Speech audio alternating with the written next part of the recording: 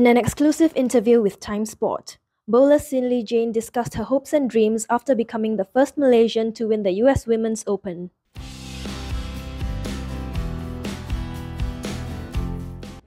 It was amazing, and I guess I had the best moment of my life.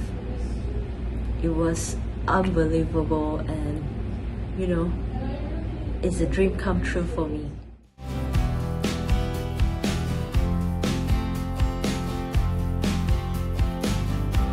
It is costly to be in the full PWBA season.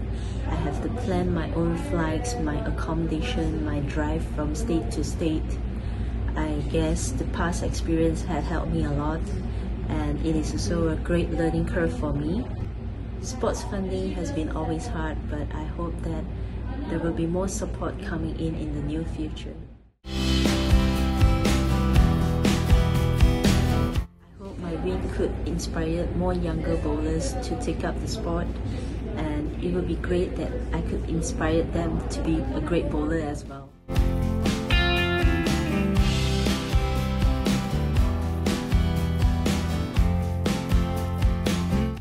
Major would be the greatest feeling for a professional bowler, because we all went through hardship. Many games has been played and different patterns as well. If you can grind it out, it's the best feeling ever you can have.